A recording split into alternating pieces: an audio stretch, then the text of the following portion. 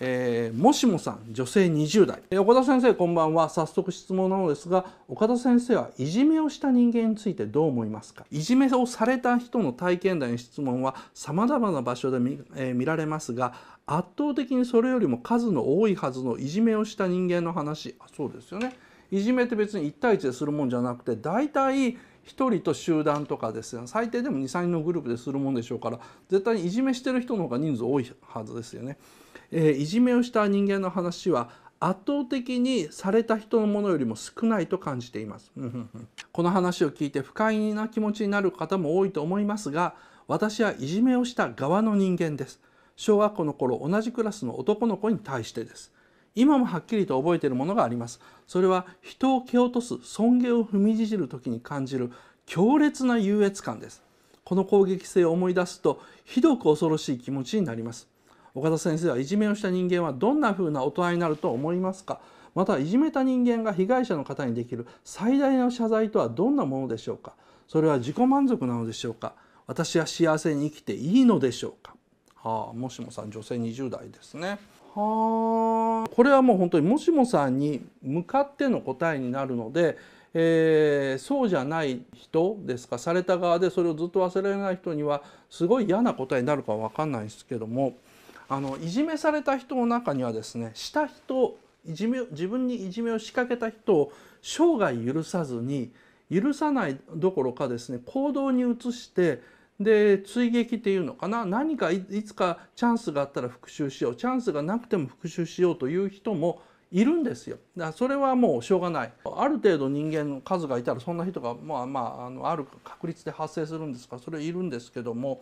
でそれももちろんそれもしょうがないことですよね。だっていじめひどいことされて大人になったら耐えれることでも、子どもの頃だったら心がまだ柔らかいからすごい耐えられないじゃないですか。だからいじめされた側が生涯許さない、できれば復讐したい、積極的に復讐したいと思うことはもう止められないんですよ。だからもしもさんはですね、このことを誰にも言わない方がいいんですよ。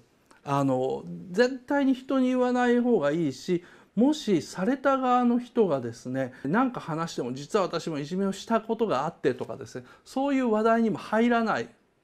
ようにしてください。それが多分あなたができる最大の謝罪ではないんですけども、一番いい行為だと思うんですけどね。だから誰にも言わないという条件において幸せになって構わないと思います。別にですね、もしもさんがそれを思い出して毎日罪悪感になって不幸になっても誰も喜ばないんですよ。いや、この配信を聞いてる人で、いや自分はいじめを受けた側だ、そんなこと考えてやがったんだ、不幸になれ不幸になれって思ってる人は喜ぶかも分かんないんですけども、これ僕が配信で読んだからそう思うのであってですね、それを聞く前はみんなそんなこと誰も分かんないですから、だから誰の得にもならないんですよ。もしもさんが罪悪感に苛まれてどんな謝罪ができるんだろうと考えても何の益もないんですよ、実際に謝罪しない限りね。で実際に謝罪することがいいかどうかすら分からない。ひょっとして本人はそういうふうなことをもう忘れてるかも分かんないし、記憶の隅に追いやってるかも分かんないし、自分の記憶の中で別のものとすり替えてるかも分かんないので、そんなもん僕は掘り起こしても意味ないと僕は思います。でどうしてもね、この話でも不安だったらですね、明日から毎朝、15分早起きしてですね、多分学生さんかな、社会人かな、とりあえず朝で出かける前にですね、神社かお寺に行って、手を合わせてくればいいと思います。手を合わせる時に何も心の中で考えなくてもいいです。朝行って手を合わせるだけでいいです。これ効果抜群ですからですね、これをやってですね、勝手に幸せになってください。あんまりこれ以上考えないように。もともと僕ニコ生で言ってる笑いとは攻撃の裏返しだと言ってるんですけども、僕らは大体ダメなやつとかですね、憎らしいやつがやっつけられた時に笑うわけなんですけども、だからそれをひっくり返すと、いじめって大体いじめる側が笑ってるじゃないですか。でいじめられてる側は自分を守るために無理やり笑わされますよね。笑って自分を守るふりするんですけど、いじめるやつらは楽しそうに笑うと。なんでなのかというと、笑いはハッピーなことではなくてですね、実は攻撃性の証明なんですよ。だからお笑い芸人の笑いっていうのはいじめの要素っていうのをかなりいつでもはらんでて、それを指摘されるとそのお笑い芸人さんたちはみんな逆ギレするわけですね。A マッソっていう芸人さんがですね、最近ちょっと差別の問題で炎上したりしたんですけども、あの例を見るまでもなくですね、笑いというのは基本的に差別であって、基本的にいじめなんですね。だから危険で面白いんですよ。その分危険で面白い。だから天国には多分笑いなんかがなくてですね、微笑み程度しかなくて、地獄には笑いが溢れてると思うんですけども、例えばお前バカだなっていう言い方でもですね、仲のいい友達同士が言うと、もう本当にそういう関係性があれば笑いが生まれるんですよ。これがなかったら、このお前バカだなというセリフもいじめになっちゃう。例えば、ワンマン社長が悪気なしに自分の手下だと思ってる社員に、お前バカだなって言うと、社長はですね、そのワンマン社長からこんなことを言われたっていうパワハラに感じる場合があるんですね。社長は、俺とお前はワンマン社長にしてみれば家族じゃないか。そういう関係性があるから、こういう言葉っていうのは、冗談だってわかるだろうなんですけども、ところがワンマン社長に雇われた平社員の方は家族となんか思ってないんです。その関係性を否定してるから、関係がないので、その言葉はパワハラにしかならないと。こういうのってよくありますよね。だからいじめと笑いとの差っていうのは何なのかっていうと、仲のいい関係っていうのは成立してるかどうかなんですよ。仲のいい関係が成立してたら急にそれは許される笑いになって、で、全く同じシチュエーションで全く同じことを言っても、それを言ってるもの、聞いてる者同士の間に仲のいい関係が発生してなかったら、それはいじめになってしまう。これをちょっと一回押さえてください。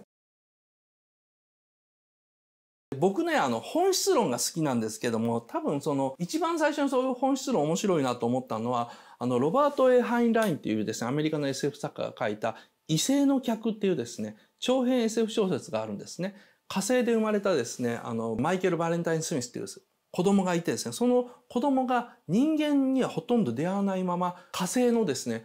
長老たちにですね、全然正体がわからない生物なんですけど、それに育てられて大人になってから地球に帰ってくるって話なんですね。で、彼は一切地球人と接触を持たずに、地球の言葉も何一つ知らないまま火星人として育てられたので、火星人の考え方が身についてしまっていると。なので、特に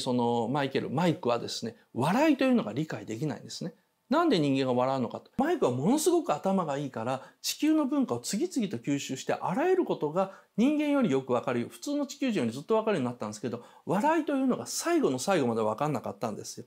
で、しかしですね、ある日マイクはですね、彼のガールフレンドに連れられてですね、冬の動物園に行きます。その動物園ではですね、猿の檻があるんですね。その猿の檻で小さい猿が餌を見つけたんですね。そうすると大きな猿にですね、その餌を奪われて、餌を返せって聞いて泣いたらですね、その大きい猿にボーンってどつかれて吹っ飛ばされるんですね。で、小さい猿は餌を奪われて殴られて、ものすごい悔しそうにキーキーキーキー泣いたと思うと、その隣にいる一番小さい猿をいきなりゴーンって殴るんです。悔しさのあまり、餌を大きい猿に取られたからといって、自分よりもっと小さい、一番小さい猿をゴーンって殴るんですね。そうすると小さい猿は怒るんですけど仕返しができない。やっぱり自分より大きい猿に殴られたから。なのでその一番小さい猿はキーキーキーって怒ったと思うとですね、地面をですね、もういきなり殴り出すんですね。で、それを見てですね、マイクはですね、生まれて初めてものすごい笑い方をするんですよ。その笑い方があまりに、なんていうのかな、人間じみてない。一緒にいたガールフレンドびっくりするんですね。あれを見て悲しい気分になるのはわかるし、嫌な気分になるんだったらわかる。だって猿の中でもあんなことがあるなんて嫌じゃない。強いものが弱いものをいじめて、そしてその弱いものがもっと弱いものをいじめてるって。なんでそれを見てあなたは笑うのって言ったら、マイクはですね、すごい不気味な、でも止まらない、あっはっはっはって同じような笑い方をしながら、わからない？僕は地球人がなんで笑うのかがやっとわかったよと。笑うっていうのは攻撃なんだよねっていうふうに言うんですね。で、彼女が、違うわよ、笑うっていうのはもっと優しいものよっていうふうに言うんですけど、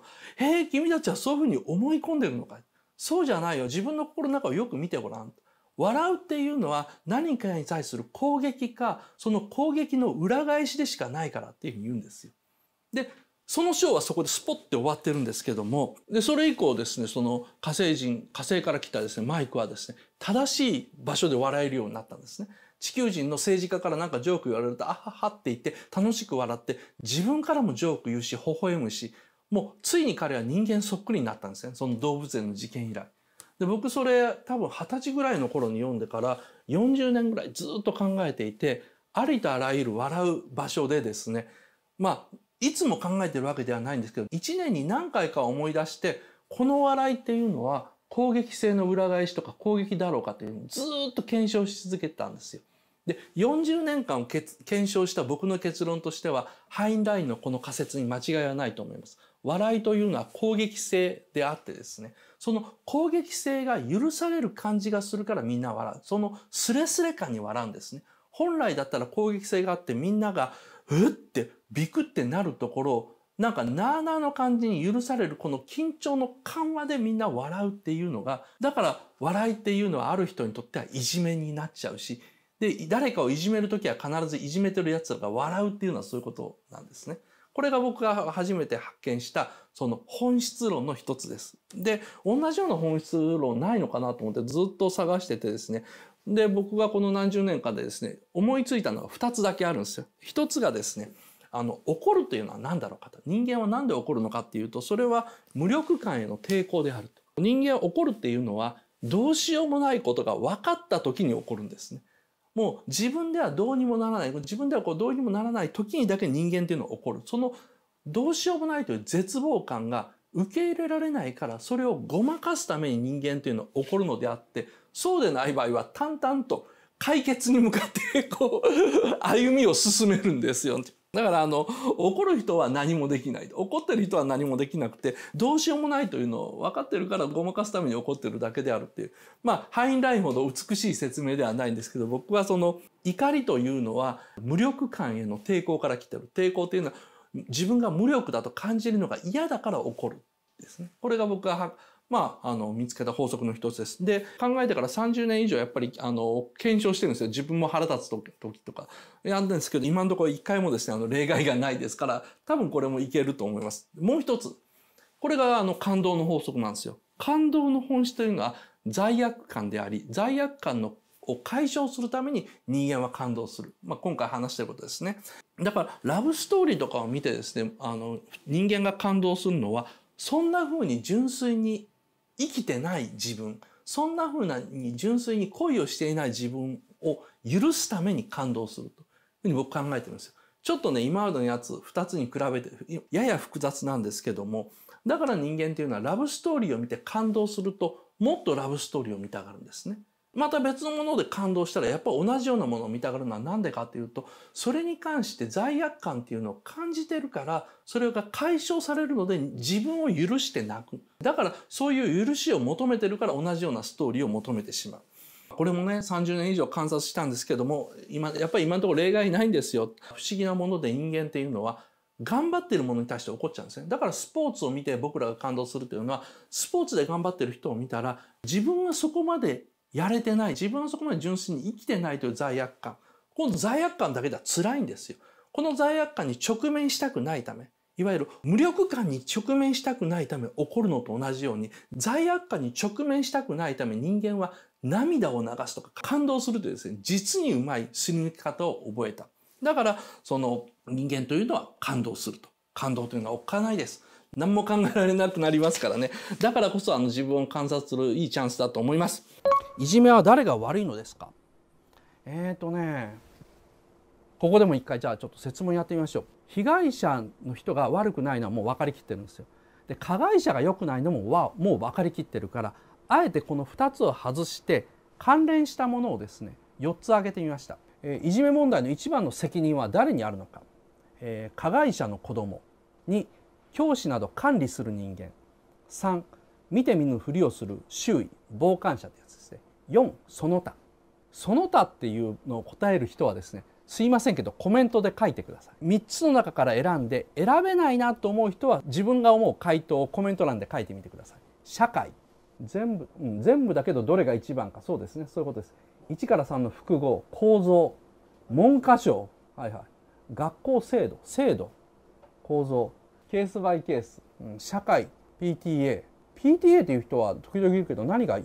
くないのかな。じゃあアンケート結果出してもらえますか。おー、綺麗に分かれてるね。加害者の保護者に関してみんな割ときついですね。でもほとんどこれ同じだな。割れたね。見事に割れた。ということは責任は究極的に親に帰結するんじゃないか。親ひどかった。大津事件で親ひどかったから、そういうことになるんだな。大津事件のケースに影響されてるんじゃないのか。でですね、じゃあ僕らがいじめ問題誰が悪いのかというのを考えるときにですね、具体的な事例で考えちゃうともうねニュースになっちゃうんですよ。で、どれぐらいその事件を知っているのかとかですね、その事件を見たときにどう思ったのかで、子どもの頃どんな目にあったのかですごい考えがぶれてしまうのでですね、いくつかのですね軸を出してみたいと思います。僕が面白いなと今回のですねいじめの騒動全般で思ってるのは、もう本当にごめんな面白いという表現を使ってしまうんですけれども、加害者を晒すということがですね日本ではごく当たり前になってきたという事件なんですよ。つまり、いじめは悪い、その通りです。でさっきもアンケートですね一応1位になりましたから、加害者の親が悪い、そう思うのも当然ですよね。で実名が分かった、だから晒されたってことになるんですけども、これ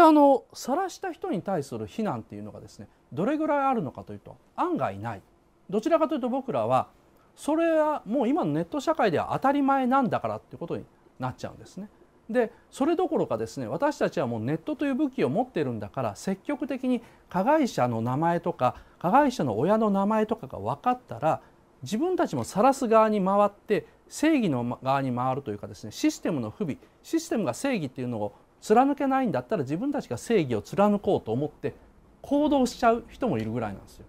でね、ここが僕よく分かんないんですね、正直な話。っていうのはこれ最近僕よく言ってるんですけども、首突っ込みすぎ、それが抑止になるという考え、晒すことが正しいと思わない、正義なそれをなというやつで、実はですね僕は自分自身があまり倫理的な人間ではないんですよね。モラルのある人間ではあまりない、道徳のある人間ではあまりないと思ってるんですけども、そんな僕ですらですね加害者の名前が分かったからといってですねその人の名前を書いたりする気に全くならないんですよ。で少なくとも俺の友達にそれやるやついないんじゃないのかなと思うんですよね。で僕はそういうのはネットヤンキー的な行動って呼んでるんですけれども、そういうネットヤンキーみたいなやついねえと思うんだけども、そんな人ってどこにいるんだろうなと思っちゃうんですよ。いっぱいいるっていうのは分かるんですよ。だってこんなに事件が起こるんだからいっぱいいるのは分かるんだけども、僕が目に見える範囲のリアルの知り合いにいない気がするんですよね。それっていうのは僕がたまたまおバカさんでですね人を見る目がなくて分かんないのかですね、岡田さんいい人すぎ、引きこもってる、言わないだけ、やらなきゃいけない時きっとあなたの隣にもネットヤンキーという言葉はない、ないんですけどね、さっき作ったばっかりですからあまりですね僕はそういう行動が好きではないというかですね、何ですかね、卑怯な感じがしてですね割と嫌いなんですよね。自分ではリスク背負わずに、名前とかを晒すというとか嫌いで、晒すんだったらせめて自分の名前ぐらい名乗れよっていうのがですね、鋼の錬金術師で学んだですね等価交換というやつですね。それだけ社会に対して強い一撃を与える人間はそれぐらい自分のリスクというのを背負わなきゃいかんというふうについつい考えちゃうんですよね。でもその考えでない人がいっぱいいるのも分かるんですよ。さてそこでバットマンダークナイトの話になってくるんですけども、別にここはネタバレではないです。アメリカンスーパーヒーロー、アメリカンヒーローっていうのはですね、この僕が言った俺はそう考えないんだけどもそれを正義と思う人がいるよなという考えにできてるんですね。アメリカの正義というのはですね自警団とかですね民衆によるリンチというものと強い親和性を持っている。シェルフ保安官制度というもの自体がですねもうその土地にいる人たちから選ばれた人間が政府の役人じゃなくて正義を執行して銃まで持ってるわけですね。それがありの社会なんですよ。で面白いのがですねザ・シンプソンズってアニメみんな見たことありますか？あれねすげえんですよ。ザ・シンプソンズってスプリングフィールドってアメリカにどこにでもある街で舞台なんですけど、スプリングフィールドの街は停電が起こったら3秒後に暴動が起こるんですよ。ですごいアニメで上品な、人たちとかですね子供たちがニコニコ笑いながら夜の街ですねでそこでですね散歩してたりですね、犬の散歩してたりですね笑い合ったり食事をして美味しかったねとか言ったり恋人同士がキスしてるんですけども、スプリングフィールドの原子力発電所が、年がら年中事故を起こすんですけれどもスプリングフィールドの原発が事故を起こしたらですね市内が停電を起こすんですけど、停電した瞬間にそのシンプソンズの市民たちは一斉に空をちょっと見上げてでその瞬間にボートと化してガラスを割ってですねで恋人たちはお互いの首を絞め合ってですね、上品な夫婦はですね、なんか割れたガラスの中から中に入っていて、早速ラジカセを担いで盗み出して、でさっきまで連れられてたチワワはいきなり猛犬になって人に噛みつくというですね、変な描写があるんですよ。でこれ何かっていうとですね、アメリカ人が考えている弱肉強食の世界なんですね。もちろんカリカチュアライズしてギガ的に書いてるんですけども、やっぱアメリカ人というかあの人たちっていうのはですね、人間というのはほっといたらカオスになる、そしてカオスになったら弱肉強食になって北斗の拳みたいな世界がやってくると本気で思ってるんですよね。だから彼らは銃を手放さない。ところが日本人はどうかというとですね、あんまりそうは考えないんですよね。だって僕らはなんかえらい大事件があってもですね、津波があってもですね、それどころか原子力発電所の爆発があっても割とですね列には並ぶしですね、公民館とかですね、体育館みたいなところに出てても一枚の毛布を奪い合って人が殺し合ったりしないわけですよね。でそれを報道したらですね、なんかアメリカ人びっくりするわけです。なんで日本人たちは礼儀正しいんだ、彼らの姿に感動したって言うんですけども、思うにですね、アメリカ人もそんなに実はですねむちゃくちゃなことないんですよ。ハリケーンカトリーナがですねアメリカの南半分をぐちゃぐちゃにした時だって別にアメリカではそこら中で暴動とか起こってないんですよね。だからアメリカ人が思ってるですね、その人々はカオスになると暴力的になって弱肉強食の世界があっという間にやってきて、このなんとか様の言うことを聞けみたいなのって違うんだけど、というより、ぶっちゃけですね、あらゆる人類学者が言ってるのはですね、かつて人類の社会で別に弱肉強食の時代って一回もなかったんですね。そんなのは嘘なんですよ。狩猟民族の頃から人間っていうのはですね、噂話とかそういうようなことでですね、なんとかバランスをとってですね、強いやつが弱いやつを支配してる時代なんて一回もなかったし、エジプトのクフ王のピラミッドでもですね、民衆がやりたいと思わなきゃあんな事業何十年も続けるはずがないんですね。鞭持ってバシンってやってお前ら働けなんていう、そんな社会は幻想なんですけれども、でもついついアメリカ人はそうだと思っちゃう。アメリカ人はそうだっていうことは差別的ですね。そうじゃなくて、僕らの中にある他人に対する不安が、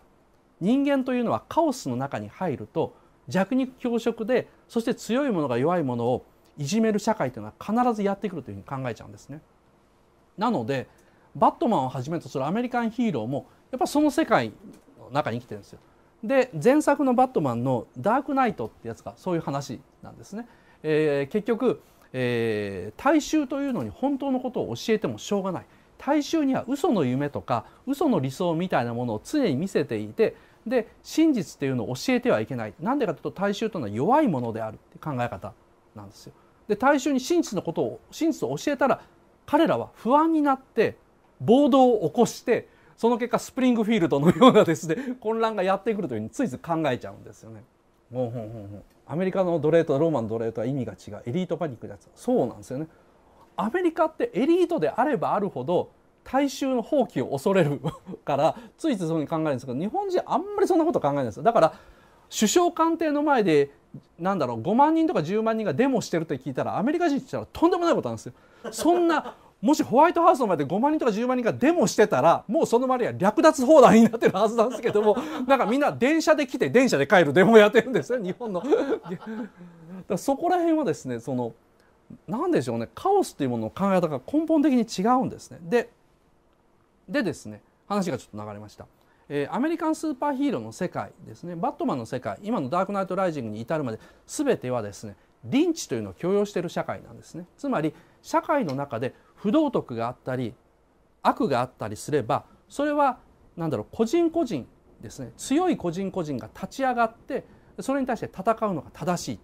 でその場合自分の顔とかを晒せばそれはリスクを引き受けることになるから、あえてマスクをかぶって愛するものを守るために戦うのは構わない。これがバットマン、スパイダーマン全てに共通しているアメリカンスーパーヒーローの考え方です。匿名によるあまりリスクのない暴力行為というのは正義のためならば仕方がないという考え方ですね。これでいくといじめ事件のですね実名晒しというのは完全に正当化されちゃうんですよね。で僕らはですね、いじめ事件でさっき僕が話したようにいや俺は加害者の親の名前、加害者本人の名前はともかく親の名前とか親戚の名前とかおじいちゃんの名前、それもインタビューで答えてる時の口調が気に食わないからとか、人間パニクったら口調だって荒くなるかも分かんないですよ。俺なんか暴言失言いくらでもありますからでそういうふうなことでですねガンガン晒すというふうなことに関してですね、多分今僕話したことに関してさっきまで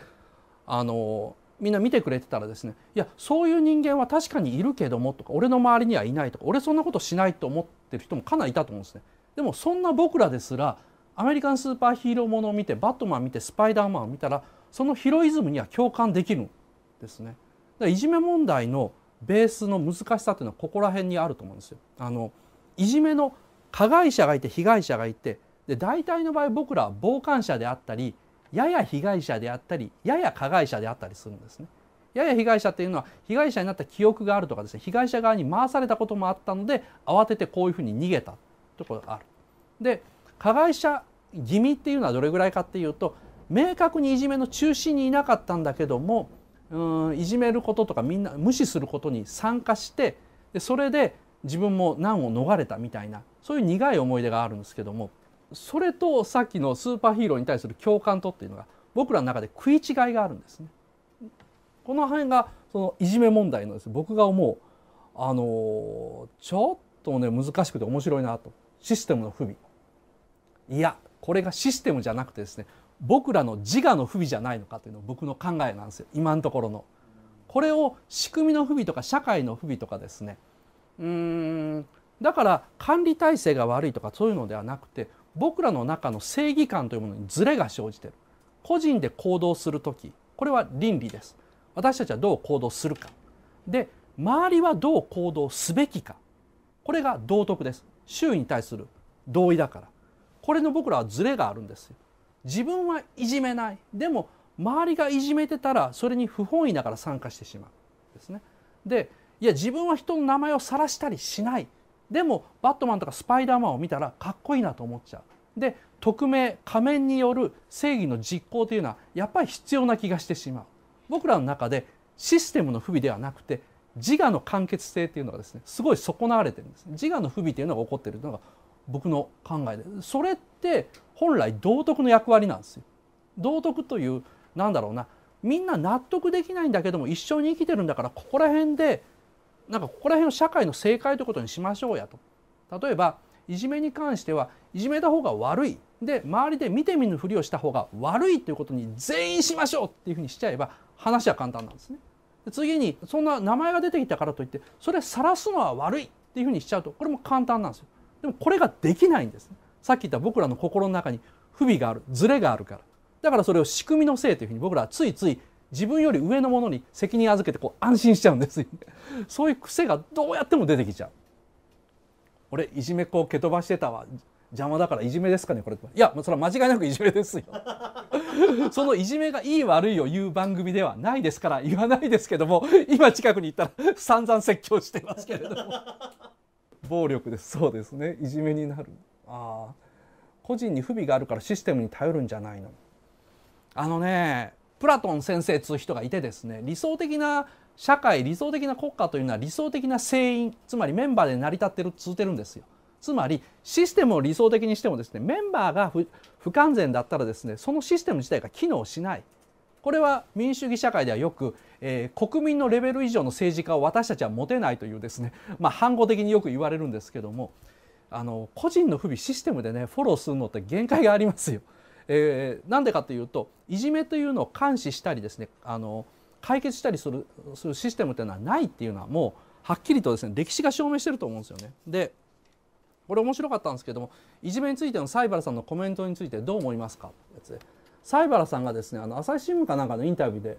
答えたのがすごく面白かったんですよ。で西原理恵子さん漫画家ですね、彼女はですねいじめに関していじめに遭っている人に対して何を言いますかっていうのに対してですね、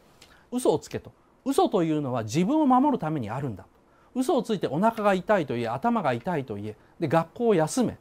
で16歳になるまでずっと学校に行くな、長い夏休みを取ったと思えって言ってるんですね。で嘘をついて自分を守っていじめにあったら学校に行かないようにしてひたすら逃げてで16歳になったら高校なんか別に行かなくても大学の受験の資格を得られるからアルバイトもできるんだと。そうやって自分で自由っていうのをそこからつかみ直して生きてったら、ようやっと生きていることが楽しく思える時が来るよ。だから16歳までは嘘をついて逃げて、ひたすらそんな学校になんか行くなっていうふうに言ってるんですね。これはですね、僕すごいいい回答だと思うんですけども、同時に僕らの社会のシステムというのはこの問題に対して全く何にも対応できない。だからそこで被害を受けたものというのはですね、まるでもののけ姫のアシタカのようにですね、これはもう呪いだみたいに受け取って逃げるしかない。逃げた落とし前は後でつける。16歳になってから後でつけるしかないというふうに、あれだけなんだろうな、頭が良くてですね、人生というのを見つめてる西原理恵子という一代の女傑ですね女のですね、逸物にしてもそこまでしか言えないんですね。でそこまでのギリギリの回答ですっごいいいことを言ってるんですけども、やっぱりシステムは何にもできないんですよ。だから、システムが悪いからシステムを改良すべきだというのはあまり僕余地がないと思うんですね。女傑、悪意があると。悪意あるかなできるよ法律、言うだけならただか、西原理恵子の基本。親って無力だな、余地はある。この日本のシステムが悪いと。仕返しは助言できないし、新聞だから助言できないとかそういうことじゃないと思うね。多分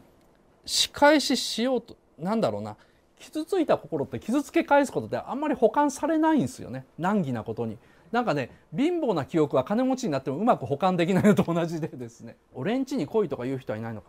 多分ね、最大できるのはその辺ですね。いじめられたやつは俺のところに来いっていうのが答えの一方で、それを西原理恵子もその答えは無責任すぎて言えないから、私がやったのと同じように逃げろっていうふうに言ってるんですね。で西原理恵子と同じように一人でいけるぐらい強くなれば、そのいじめという記憶を跳ね返すこともできるし、逆にそれを利用することもできるんだけどというですね、かなりこの逃げろって言って弱いように見えながら、西原ジムというかですね、西原トレーニングジムに叩き込むようなですね、割と厳しいけども愛のある回答だなと愛はいつも厳しいよなとか思うんですけども、道徳っていうのがですね、僕今必要だなと思うのは、僕らはいじめ問題に関してもですね、じゃあどうすればいいのかに関しても答えが持ちようがないし、さっき言った倫理の問題ももうバラバラなんですよ。そんなことするやつが悪い。さっきほら誰が悪いのかで選んでもらったですか。それでもですね、考え方がバラバラになっちゃうんですね。なので一応なんだろう、さっき話した学生の間では先生に言いつけるのは卑怯者だよとかいけないよっていう道徳律があるのと同じように、今の時代を一緒に生きてこの狭い日本の国土の中に一緒に生きている日本人っていうのが共通して持てる道徳っていうのが何なのかということに僕すごい興味あるんですね。それを考えないと、なかなかですね、ここから先の問題っていうのは手をつけにくいと思うんですよ。合理主義ではもう無理です。どうやれば一番効率がいいのかとか、どういうふうに仕組みを変えるのかが一番いいのかではないし、あとなんだろうな、誰が悪いのかっていう犯人探しももうしょうがない段階に来てますね。いじめが個人で対抗できる範囲を超えてるとは思わない。学校に閉じ込めてるから逃げられないだけだろう。学校に閉じ込めてるから逃げられないだけだろう。でもね、学校にね以外の行き場っていうのを奪ってることも現実は現実。ちょっと待てよさてさてね、こんなに揉めるだろコメント欄がこんなに揉めるぐらい僕らの中で、これはね何かっていうと、さっきも言ったように僕の考えはこうだって言ってるうちいいんですよ。で皆さんも俺の考えはこうだって言ってるうちはいいんですけども、この皆さんと僕とがもしこの部屋に来て20人ぐらいで輪になって、じゃあみんなはどうすべきか、これが道徳ですよね。俺はこう思うっていうのを乗り越えた上で、みんなが守るべき最低限のルール決めようっていうふうに言ったらどうなるのかっていうのを考えるしかない。それが道徳なんですよ。だからこう信じるとかですね、俺こう思うだけじゃなくて、みんなはこう思うべきだまで、おせっかいをですねこう踏み越えないと道徳っていうのが見えてこないですね。